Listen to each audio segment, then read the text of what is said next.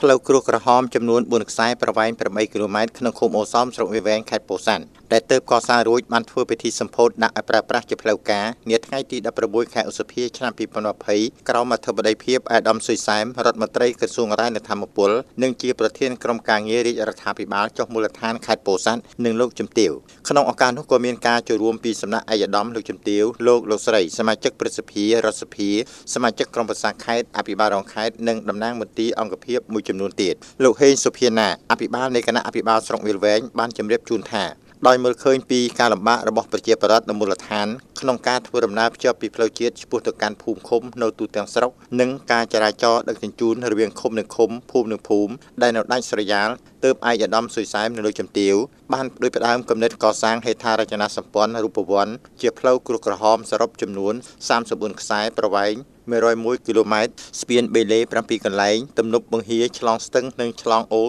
ធំមួយកន្លែងនិងលូគ្រប់ប្រភេទ100កន្លែងដើម្បីបំពេញតាមតម្រូវការរបស់ប្រជាពលរដ្ឋកាលពីសប្តាហ៍មុនបានធ្វើពិធីសម្ពោធផ្លូវមួយខ្សែប្រវែងជាង5គីឡូម៉ែត្រនិងស្ពានដែកបេលេ2កន្លែងនៅឃុំថ្មដាផ្លូវ4ខ្សែប្រវែងជាង35គីឡូម៉ែត្រស្ពានដែកបេលេ3កន្លែងនិងទំនប់បង្ហៀ1កន្លែងនៅឃុំអូសោមដល់ឡែកថ្ងៃនេះយើងធ្វើពិធីសម្ពោធផ្លូវ4ខ្សែប្រវែង8គីឡូម៉ែត្រទៀតដែលតភ្ជាប់រវាងភូមិឆៃលូកភូមិអូសោមភូមិកណ្ដាលនិងភូមិគៀនជង្រុកក្នុងឃុំអូសោមដែលជាផ្លូវដ៏មានសារៈសំខាន់សម្រាប់ការធ្វើដំណើរនិងដឹកកសិផលទៅកាន់ទីផ្សារឯកឧត្តមស៊ុយសែមមានប្រសាសន៍ថាផ្លូវនេះកើតឡើងពីការស្នើសុំរបស់ក្រុមប្រឹក្សាឃុំស្រុកអភិបាលស្រុកនិងក្រុមការងារចុះជួយស្រុកវាលវែងដែលពួកគាត់រួមសុខរួមទុក្ខជាមួយបងប្អូនប្រជាពលរដ្ឋមើលឃើញពីការលំបាកជាក់ស្ដែងការលើកកម្រងស្នើសុំមកឯកឧត្តមផ្ទាល់ដើម្បីជួយដោះស្រាយទៅតាមលទ្ធភាពផ្លូវជាតិលេខ55ដែលបានស្ថាបនារួចនិងផ្លូវជាតិលេខ10ដែលកំពុងស្ថាបនាក្នុងស្រុកវាលវែងនេះសម្ដេចតេជោហ៊ុនសែន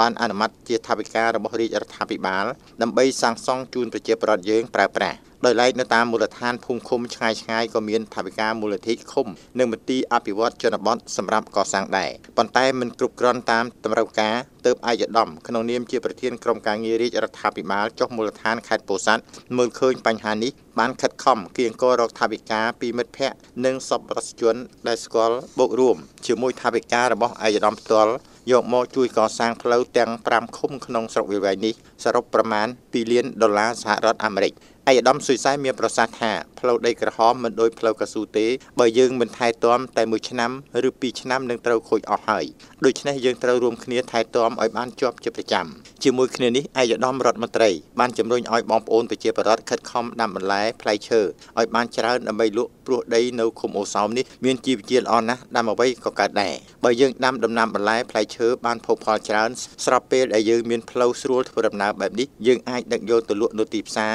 ឬឈ្មួញអាចមកប្រមូលទិញដល់កន្លែងតែម្ដងនេះគឺជាគោលនយោបាយរបស់រាជរដ្ឋាភិបាលក្នុងការកាត់បន្ថយភាពក្រីក្រជូនប្រជាពលរដ្ឋក្នុងឱកាសនោះឯកឧត្តមស៊ុយសែមនិងលោកជំទាវបានជូនក្រមាដល់ប្រជាពលរដ្ឋចូលរួមជាង700នាក់ជូនសម្ភារៈសិក្សានិងថវិកាដល់សិស្សានុសិស្សលោកគ្រូអ្នកគ្រូមន្ត្រីសាលាស្រុកមេឃុំមេភូមិនិងកងកម្លាំងជារបស់កំណត់ដៃផងដែរ